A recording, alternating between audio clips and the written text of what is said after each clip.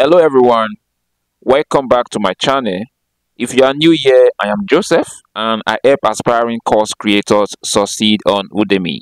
Today, I'll be sharing 5 things you should know about becoming an instructor on Udemy. Are you ready? Let's dive in. Number 1 on my list is treat Udemy as a business. Unfortunately, so many people jump on Udemy with the mindset of get rich quick, which is not a good thing. It is crucial to understand that you are building a business, not just a money-making machine. Creating a course on Udemy is more than uploading videos and waiting for cash to start rolling in.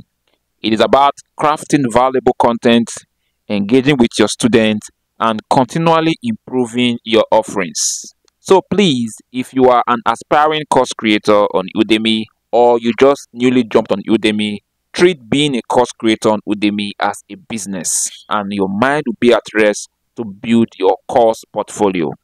Think long term and focus on providing real value to your students, and the rest will take care of itself. Number 2 is that you are not a robot. Your personality, your unique way of teaching, and your passion for the subject matter are what make your courses stand out. Be authentic, show your enthusiasm, and connect with your students on a personal level. People appreciate learning from someone they can relate to. Don't just teach, talk. I don't know how you are going to do it, but talk to your students. Find ways to include something either funny or personal with your students to let them feel you.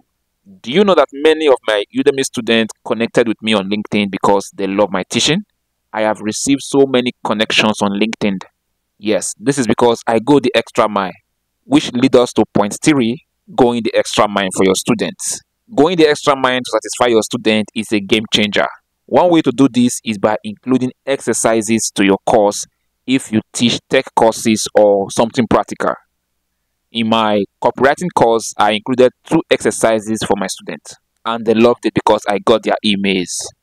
Respond to your student questions, provide additional resources, and be proactive in helping them succeed. When you show that you genuinely care about their learning journey, they will become your biggest advocates. I once had a student who bought 5 courses from me after buying one of my courses. Yes, the student bought 1 courses, then the next day I just saw that the student bought 5 courses related to the one that I created, and I was surprised. So make sure you try to go the extra mile for your student. Don't just create course because you want to either educate or entertain. Create course because you want to take your student on a journey from where they are to where they desire to be with your course.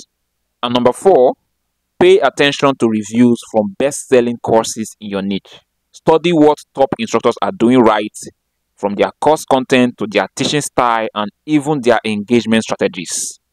Learn from their successes and apply those insights to your own courses. It is a great way to elevate your teaching game. When you see a course that is related to the course you want to create, go straight to the reviews and check out 1 to 3.5 reviews and see how you can make your own better. Let me show you an example. Now, this is an example of 1-star reviews. If you look at what people are saying here, you will get to know what to improve in your own course. Like this one here, it said, I will not recommend anyone. Not clear explanation from chapter 9 functions topic. Important topics are after chapter 9, but missing explanation correctly. This one said his words are not really correct, but I think he's not an English spoken person. But he said, so they seem to be incomplete. I messaged the instructor, but he never bothered to reply. So forget about the help you need in this course. Also, the Q&A is not that good. You will never get any good questions there. In short, save your money. You can see what people are saying about the course. For the beginners, IDE installation is not explained properly. I followed the method mentioned in lecture 11, but when I tried to open new project, Python project are missing. So these are some things you should look out so you can avoid the mistakes in your own course. Here's another one. This one said the course can be found for free in his YouTube channel, so I could save money if I knew it in advance. He has a very bad accent, so every caption is wrong, and in many instances I could not understand what he was saying. He also talks too fast, so when there were difficult concepts, I had to slow or pause the video. This one said, strong at that strong accent. Instead of simply read through the description, I should have at least checked the introduction before purchasing it.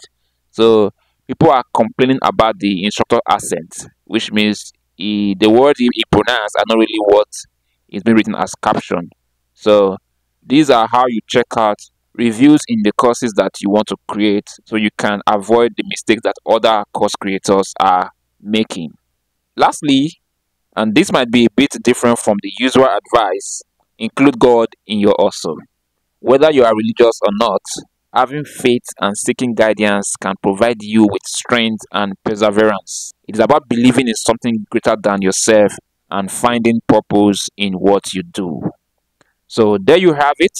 Remember, becoming a successful Udemy instructor is about building a sustainable business, being authentic, going the extra mile for your students, learning from the best, and finding deeper purpose in your hustle. If you found this video helpful, give it a thumbs up and don't forget to subscribe for more tips on becoming a top-notch course creator. See you in my next video.